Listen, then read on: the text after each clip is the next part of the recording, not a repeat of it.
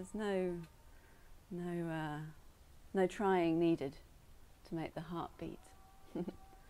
Just like nothing needed to make the sun rise, or the wind blow, or the trees grow. Effortlessly just buds in spring, sprouting, flourishing, blooming forth, a flower naturally blossoming. And we do nothing to make those things occur. We simply are here, open, experiencing. And the same is with our mind. It's completely natural. No effort required. Zero effort required. To just allow everything to be as it is. Thoughts arising, flourishing, resolving, leaving no trace, like a line drawn in space.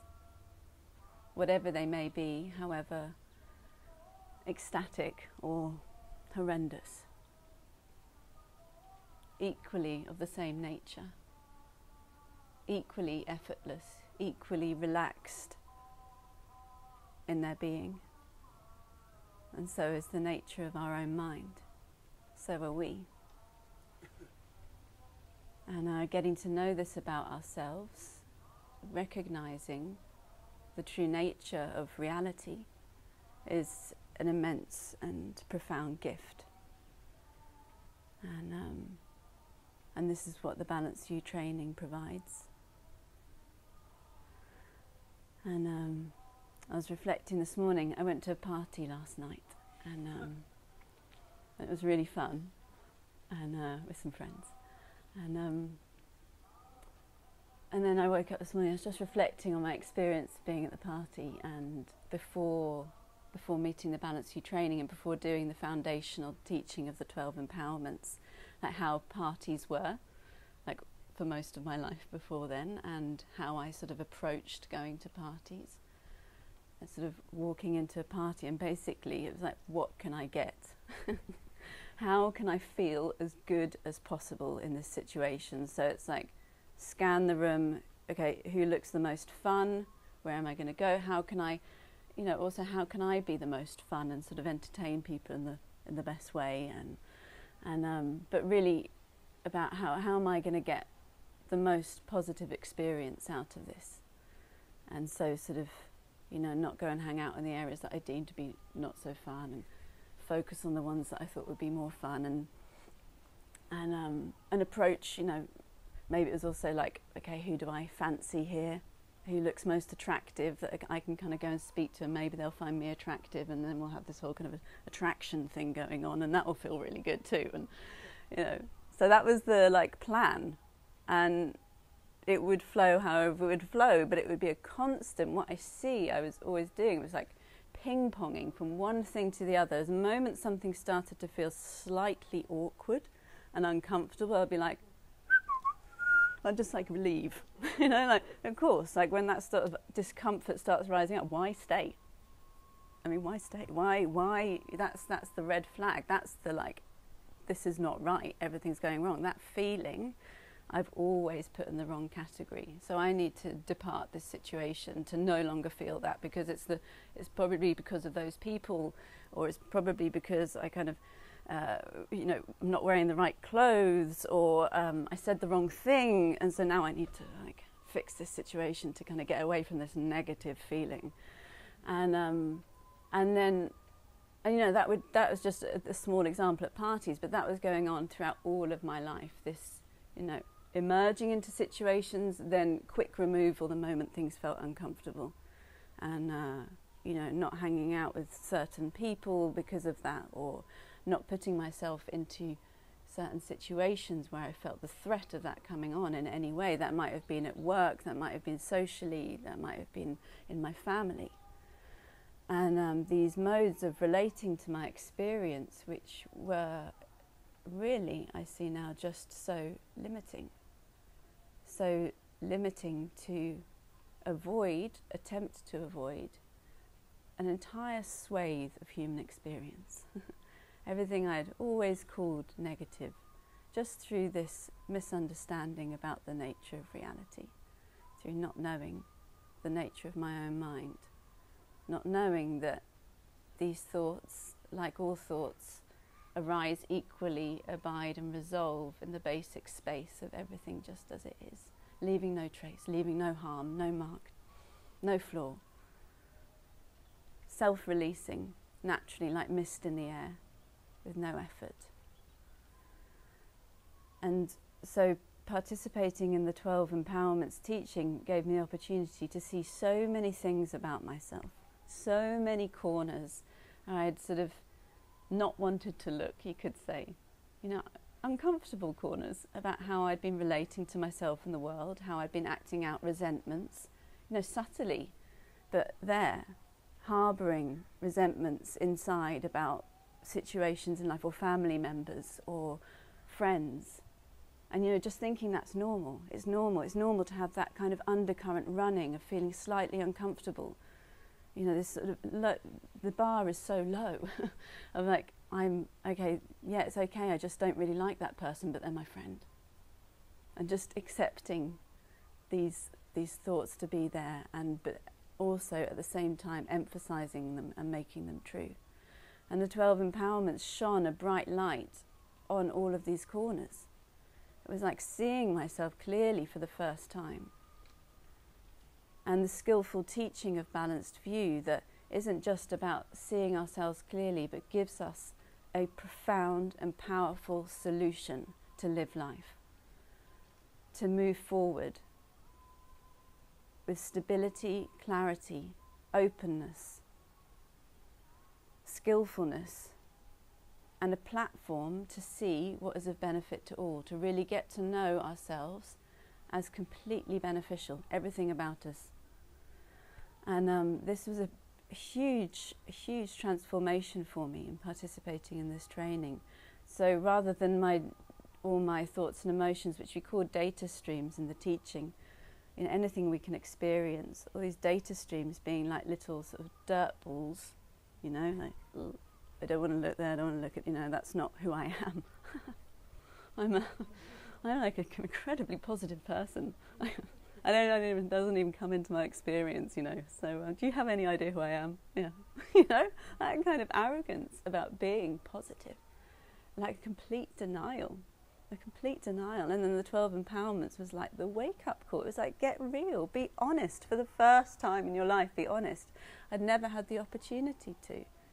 Who was I going to be really honest with? I mean, myself. That takes courage. It takes courage. And so what the Balanced View training gives is great courage. It gives courage through a practice, a training, a trainer and a community. Courage to see ourselves clearly, to see reality as it is and to get to know ourselves there. To see the safety of being human, the safety of our mind. Nothing can harm the fundamental nature of our mind. Always open, clear, powerful. Essentially unaffected by any appearance that arises within it.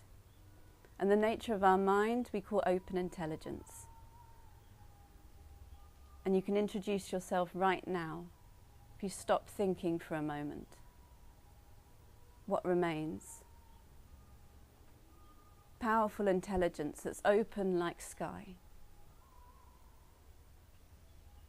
containing all phenomena equally. Clarity, alertness, cognizance. This is open intelligence. And the thoughts come back in. We don't need to maintain stopping thinking. Feelings, sensations, experiences of all kind. And open intelligence remains. Your power to know these experiences, this stuff, this phenomena, these data streams. Open intelligence is primary. It's fundamental. It's always on. It's what's constant throughout all of life. Right now, and any moment that you can choose to recognize it. And you can recognize it in short moments of open intelligence. And you can repeat them again and again until it's obviously continuous all the time. It's already the case. We just, you could say, bring our attention to it in short moments. the true nature of all phenomena, and bringing that into all areas of life and using that as our stable ground, whatever might be coming up for us. And the shift I saw for myself was this incredible shift of moving from relying on the ever-changing display of my thoughts and emotions, circumstances, because circumstances are always changing. We're living in one place and it's one way. We come back the next season and it's different. And this is my experience too. And then we come back a season again, it's different again. The law of impermanence, we can rely on that. And so then how we approach and move through that, taking everything as an opportunity to get to know the stability, openness, clarity, and benefit of open intelligence in every situation. And this is what has become my priority after the 12 empowerments, getting to know this about myself above all else. It's my highest concern, you could say. It's my campaign. It's what I will pour everything into. I am pouring everything into, giving everything for this to be available for everybody. The importance of this, the importance to no longer be confused about the nature of our mind, no longer be duped, no longer be led down tunnels of stories and suffering and discomfort and blame and victimhood. I mean, it goes on, or like avoiding people, avoiding life, avoiding situations just due to these like momentary appearances of mind. It's so painful. Why to live like that? I know why I was living like that, because I didn't know anything else. I didn't know anything else. So now we do. Now we have a choice. Balanced View offers a powerful choice for all people. To live easefully, knowing the nature of our mind. Powerfully, drawing on the power of our experience, on the wisdom. So in short moments when we allow our data streams just to be as they are, what we're accessing is the wisdom that's inherent in open intelligence in every single moment. And you can try it. It's like the stirring of the pond. When you stop stirring, the mud settles. The pond becomes clear. The water is clear. You see clearly. So prioritizing our practice in everything. This is what I've seen. Prioritizing open intelligence gives everything that I could wish for. It gives the complete freedom and the peace that I wish for in every single moment. The loving warmth and openness I wish for in every single moment, not dependent on how I'm feeling that day, because that is very unreliable. The content of my mind and the descriptions I place upon it, that is not something to rely on in order to be the type of human being I want to be. In order to move through life with clarity and live for the benefit of all, because that is a really shaky ground. So reflecting this morning about the party last night and seeing that change for myself, walking into the party feeling all the social awkwardness, more social awkwardness than I've ever felt in my life, like, because I don't try and avoid it anymore. I allow it to be as it is. I let it rip. And finding it's thrilling, vibrantly alive with the power of life, the power of benefit. That's all that's going on. And in that, able to relate with anyone, no longer scanning the room and seeing who I think looks coolest and who's going to make me feel best, because that's not the game anymore. So how can I be there available with these amazing human beings and connect open-heartedly and listen openly to people, rather than having my agenda of how I'm going to feel good in the next moment or how they're making me feel. It's the blazing open-heartedness of open intelligence is already the case. There's nothing we need to do to make it that way, like the heart beating effortlessly. All that is needed is simply to recognize it, is to take up the education to recognize it, to make that simple choice. It's like standing in one place and stepping to the side. It's that easy, taking one side step, but it takes courage, and the perspective changes. Perspective changes. Everything is the same, but everything changes.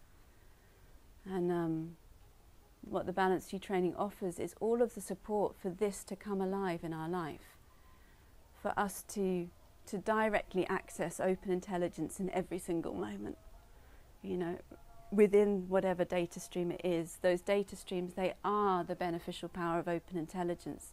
They are the dynamic energy of open intelligence, so we don't need to look anywhere else. It's right there.